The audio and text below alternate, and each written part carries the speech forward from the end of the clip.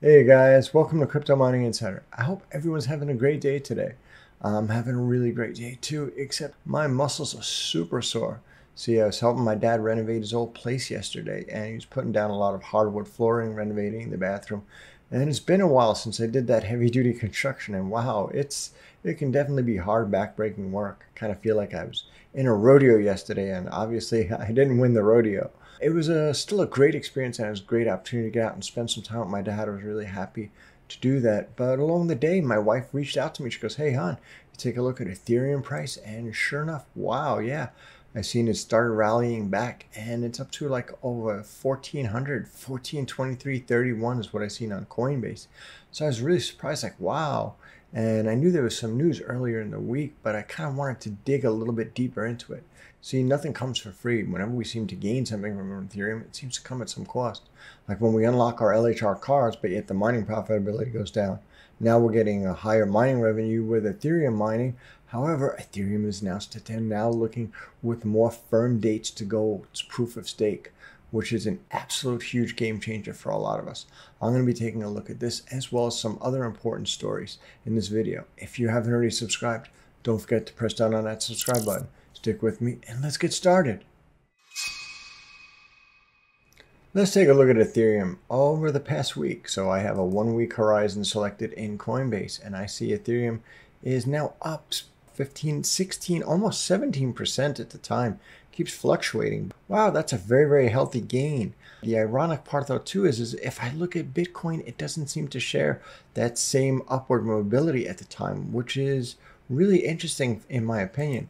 If I look at Bitcoin, Bitcoin is actually down at this time. So wow, they're kind of working in negatively correlated in this sense. In the past, it's very different because whenever you'd see Bitcoin rise, Ethereum would be following, and then you'd see Bitcoin go down, Ethereum would follow. But now they seem to have be forking, in lack of better words, from their correlation. I'm seeing for one of the first times in quite a while, Bitcoin is on the down, but yet Ethereum is making a huge step up for this. And I think a large part of this is due to the news that Ethereum has been very, very proactive now, or verbal, about articulating some of the dates for proof of stake. And that's probably one of the biggest stories we've seen in quite a while with the mining. Now, Ethereum, the dev team has actually announced, like Tim Bako, they were throwing some dates out there, like September 19th of 2022. Which is actually just a little bit over 2 months away, that they may be going to proof of stake, which will make the coin unminable for us. And that'll have huge impact for us as miners. And however, there's a lot of people I know who are invest or hodl in the coins. They're looking forward to it turning to proof of stake. And that seems to be one of the big reasons it's causing this big price spike on Ethereum. But yet, if you watch, Bitcoin is kind of working the opposite way. It's in the red.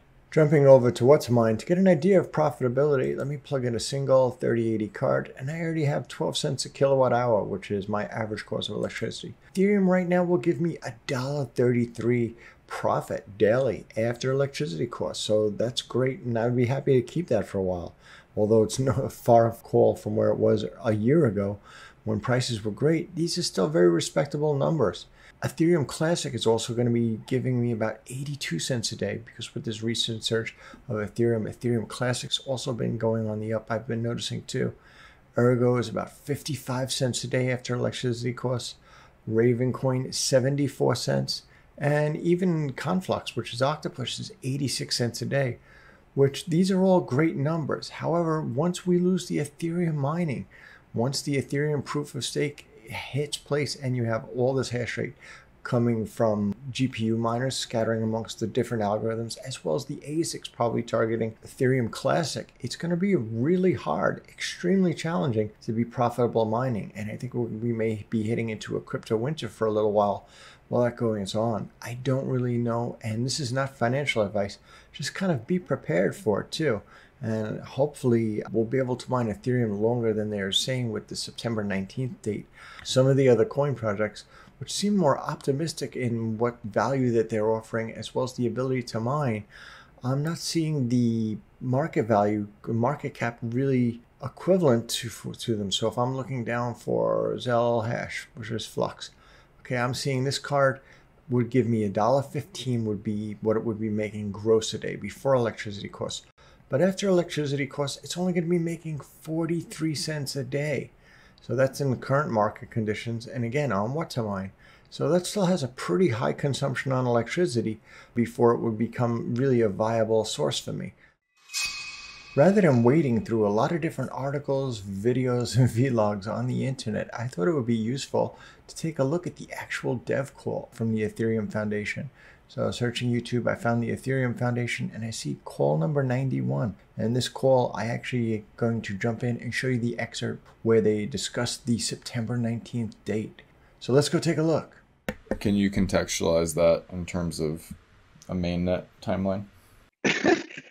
I guess, imagine we fork Gordy on the 11th of August. Everything goes well. Everyone's super happy. It probably won't happen. Imagine we see it go well. We want to see it stable for obviously a couple of days to a week. It means on the 18th of August for all core devs, we can probably decide upon when do we fork mainnet. And imagine that we have the releases out the week after that, or so that means that then 2 weeks after that, that's early September, and then mid-late September, we would hit TTD. So I think it's as well, yeah. If we have the releases out early September, then I don't think we can fork mid to late September. No, sorry, I meant early September, you get Bellatrix. So it's we fork on the 11th, on the 18th, we decide on the final values. So the releases are out the week of the 24th or the week of the 22nd of August. And then 2 weeks after that, you have Bellatrix. And then 2 weeks after that, you have TTD, which gives you the week of September 19th. And if we wanted to be slightly more aggressive, I guess the thing that would maybe buy us another week in a way is either we don't fork Gordy on the 11th, we have a lower gap between Bellatrix and TTD. Or if we want to get a couple of days as well, we can also have an off-schedule call, because we're waiting basically a week between Gordy fork and the next all core devs to choose the TTD. If we want to save a couple more days, we could have an off-schedule call, or just move all core devs the next week to the Tuesday, for example, and then you gain that many more days. So. This video and the ramifications of these decisions were really startling to me. Actually, they were pretty scary. In the past, I've watched in and peeked in on some of the Ethereum dev calls, and they look like some of the most unorganized meetings I've ever seen before. But now to actually see dates being, kind of drawn in the sand, trying to say, hey, we're going to be targeting maybe the week of September 19th, possibly even sooner, although that has yet to be seen. But they seem to be a lot more aggressive with trying to stamp out dates there. Now, are they doing this as just kind of maybe some clickbait to kind of just make things rise? I know they took out some of the features they were originally planning with the Ethereum merge to accomplish this, but I guess, we'll find out in a very short time, because that September 19th date is only 2 months away. And honestly, too, it has me as a miner pretty alarmed and pretty concerned. What am I going to be mining next? Although I've been trying to build my rigs to try to find efficiency for a lot of my GPUs, I think it's going to be a real challenge for us as miners. We're going to have to hopefully find some new projects to get behind. Some of the projects I've already looked at include some of mining like Ergo and even Flux. For many of us, this sudden September 19th date comes as a really big surprise. I know I'm still mining Ethereum, and I want to mine every nickel I can out of it. I know a lot of you do too. However, I understand too that there's hodlers and investors out there that can't wait for Ethereum to go proof of stake and realize hopefully a big price increase. What that will mean for us as miners, I guess only time will tell. I'm just going to be hoping we find a new great project that can hopefully rally, get a lot of great market pricing behind it soon, and be able to handle the hash rate transition. However, too, let's not ignore the Bitcoin side of it, because I actually found a story there that was pretty buried, but I thought it was pretty interesting. So although Ethereum has gone up 15% this week approximately, jumping over to Bitcoin, I still see it pretty flatlined at almost nothing, less than 1% of an increase. And I came across this story, ironically, of someone who I sometimes follow for their videos. Came across this very, very interesting video. It's posted by Andrei, Jikh, Jikh. I hope I'm pronouncing it right. He offers a lot of interesting perspective on economic issues often and often touches on crypto. He actually had a very interesting story about Bitcoin and how there may be a new flood or liquidation of Bitcoins coming onto the market and how that could affect the market possibly. I don't know the long-term effects of it, but I thought it was a really interesting story. I'm going to play a tiny excerpt of his video and you can go watch it for the full details. I really encourage you to. It's very interesting. I'd love to know your thoughts about it, especially if you're an OG miner. You probably heard a lot of things like about the Mt. Gox Magic of the Gathering and the legal litigation that ensued from it. Back to it. All right, so this is a crazy story. Roughly 137,890 Bitcoins, worth about $3 billion, are about to potentially flood the market and have a huge impact on Bitcoin's prices. Wow, could you imagine if 137,890 Bitcoins was suddenly just dropped on the market? The significant impact that would have to Bitcoin prices. It's really unimaginable, and it would be pretty unprecedented as well. I definitely encourage you, if you want to learn more though, definitely watch the story. I'm going to be putting a link down below. It's just something that I just thought was very interesting, and I wanted you to be aware of too, especially if you're probably one of the mining OGs. You've probably are familiar with some of these stories like this with Mt. Gox or Magic of the Gathering. So if you have, I'd love to know your thoughts of it. Do you think this is going to happen? Do you think all of a sudden this surge of about $3 billion worth of Bitcoin is going to be dropped onto the market? And what are your long-term outlooks? If you're a hodler or if you're a miner, I'd love to know your thoughts of this. Were you as shocked as I was to learn about the Ethereum going proof of stake as early as September, maybe even September 19th or sooner? I'd love to know, so definitely drop a comment down below. So that about wraps it up for the news stories for today. For me, I am still solo mining, as well doing some pool mining, because now pool mining has become more profitable. So it's kind of more intriguing for me to get that more consistent and stable dollar. I've been pool mining, solo mining on Ethereum this month, and I already have 2 blocks found. So that's already 4 Ethereum. So that's already a great month for me. But I'm going for that 3rd block right now, and I'm already up to 57%. So I'm not as lucky this time as I was earlier on, but hopefully I'm crossing my fingers I'll get it pretty soon. And hopefully I'll get a bunch more blocks before Ethereum ever goes proof of stake. I really don't want it to go proof of stake. I'm looking forward to mining it at least till something else develops more market cap and the ability to mine it. But it seems inevitable. It's going to turn proof of stake. So, you know, shit happens, I guess you could say. Bleep that out. I guess, you know, stuff happens. Looking at my Ethereum Classic, I'm really happy here because I've already gotten 9 blocks. And I'm doing this primarily on my one Founders Edition 3070 rig. And sometimes I'll push some hash over there. Not much. Let me show you.